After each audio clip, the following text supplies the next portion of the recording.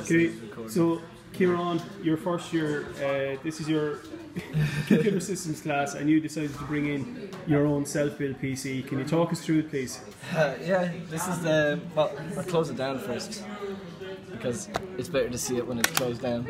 This is an inside the briefcase, as the case is now the briefcase. The motherboard is here, the graphics card is over here. I have an extension cable to go there. A load of wires here. The power supply is over there, and it was stripped down, so you can so it can fit.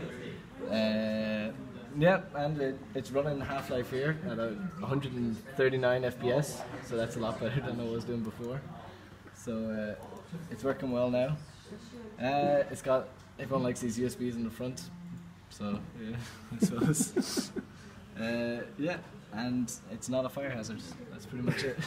Congratulations, you win today's No Prize. Thank you. I'll take it.